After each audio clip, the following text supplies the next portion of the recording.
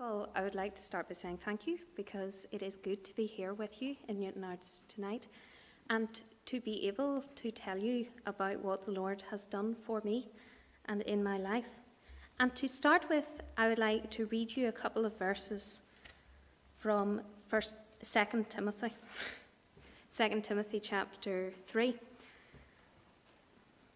And I'm going to read you from verse 14 to verse 15. God's word says in 2 Timothy 3 verse 14, "But continue thou in the things which thou hast learned and hast been assured of, knowing of whom thou hast learned them, and that from a child thou hast known the Holy Scriptures, which are able to make thee wise unto salvation, through faith which is in Christ Jesus." Every time I read those verses, and particularly that phrase, knowing of whom thou hast learned them, I give thanks to God for the privilege of being born into a Christian home and into a Christian community, because from my earliest days, I was surrounded by people who showed me that they believed in the reality of God, who prayed to God and expected to have their prayers answered, who showed me that their Christianity made a difference to the decisions that they made in their lives, and who made it their priority to teach me the Scriptures. And that meant that I grew up at home and in the church in Lisburn. I grew up knowing God's word, which, as Paul says, is able to make us wise unto salvation. Now, of course, as you all know, it didn't matter who my parents were. It didn't matter what family I was born in or what church I attended. It didn't matter what I knew factually or how much scripture I had memorized, unless I came to know God for myself and to have my sin forgiven. And one day as a little girl, I did come to that realization, not just that all have sinned, but that I was a sinner. That sin wasn't just something that displeased Mum or angered Dad. It was something that displeased God. And I can remember coming to that realization that God in heaven, who made me, was angry at me for my sin. And it terrified me, because I knew the scripture and I knew that the punishment for sin was hell. But as I said, I knew the scripture. I knew that the wages of sin was death, but I had also learned that the gift of God is eternal life through Jesus Christ our Lord. I had learnt that Christ died for our sins according to the scriptures. And I knew that if we confess our sins, he is faithful and just to forgive us our sins and to cleanse us from all unrighteousness. And so that is what I did. I prayed to God. I confessed my sin. I asked him to forgive me, and he did. Now, the next day I told Mum, and to be honest, I think she was more confused than anything else, because I hadn't gone to anybody and asked them for help. I hadn't spoken to anybody about what was going on in my mind. And you know what it's like when a very young child comes to you and says something, and you don't know how much to believe them, how much they're just repeating what they've heard from other people around them in the knowledge that it will make their parents happy. But Mum knew wisely that if I was saved, she didn't need to trust in my words, because she would know soon enough from my life whether anything had really happened or not.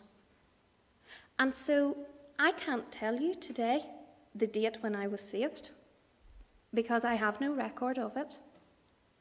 I can't even tell you what age I was. I was very young, maybe 3 or 4. But as somebody said to me once, you don't need a birth certificate to know that you're alive. And what I can tell you tonight is that God did save me, that he forgave my sins, that I can pray to him for myself, and he hears me. I can tell you that he loves me and cares for me and guides me in my life. And I can tell you that he's changed my heart so that I want to obey him and glorify him. And that is something that I would never have wanted to do of myself. And I'm not afraid of God's wrath any longer. I'm not afraid of the punishment for sin because I know that Jesus Christ took my punishment when he died on the cross and that my sins are forgiven. And I'm so grateful to him for what he has done. Now, I have another verse I want to read you, and it's in 1 Chronicles chapter 29. When I was in my early teens in Lisburn Sunday School, we were studying the life of David. And at the end of the year, we came to the part where, as you will know, David wanted to build a temple for the Lord in Jerusalem. But the Lord told him that he couldn't, because he was a man of war and of battle. He had to leave the job for somebody else. And so David made preparation. He saved up the silver and the gold and the resources. He bought the land. He drew up the plans for the building so that Solomon, his son, would be able to build the temple. And one day in Sunday school, we came to read 1 Chronicles 29, to read a prayer that David offered on the day when he handed over to Solomon everything that he had collected and told him about the job that was waiting for him. And for me that morning, it was verse 14 that stood out, because 1 Chronicles 29 verse 14 says, "But who am I, and what is my people, that we should be able to offer so willingly after this sort? For all things come of thee, and of thine own have we given thee." It wasn't what you would call my missionary call, because I wasn't thinking of mission work at the time. If you tried to tell me that Sunday morning, or the Sunday after that I would be standing here in Newton Arts tonight, in the pulpit, I don't think I would have believed you. Neither was it something that I didn't already know, logically and factually. But sometimes, for me, it helps to have things laid out very simply. And that is exactly what this verse does. All things come of thee, and of thine own have we given thee. Because when we talk about giving God anything, our time, or our effort, or our energy, or our money, or our life, or our love, we aren't giving him anything that he doesn't already have a perfect right to. We aren't giving him anything that he doesn't already own, because he's the one who created us. He's the one who saved us. He's the one who has made us the people who we are today, and who has given us everything we have. And he's the reason that we have it, to give it back to him.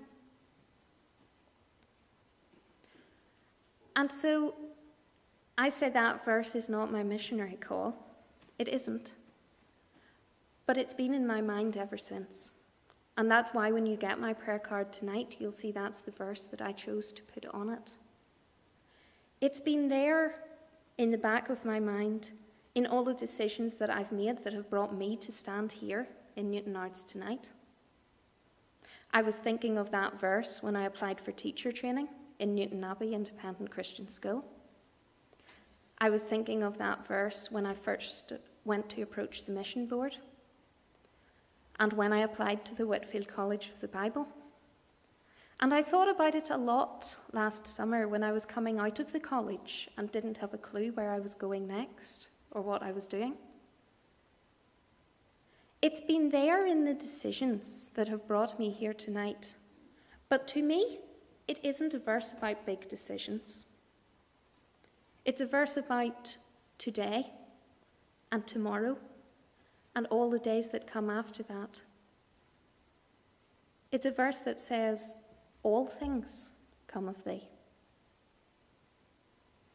Because as Christians, I know that you will understand what I say tonight when I say that is our today and our tomorrow and all the days that come after that. That's why we're alive. That's why we're here, to give back to God what he has given us. And so after this meeting, when you hear me talk about the work to which God has called me in Kenya, and when you look at the video, please remember that I am not going to be doing anything different when I go to Kenya in the will of the Lord than what you are doing here as Christians every day in Newton Ards, than what we all do as Christians. We go to the place where God puts us, and we give him the life that he made for us, because it is already his, and because we're so grateful to be able to give it to him. Thank you.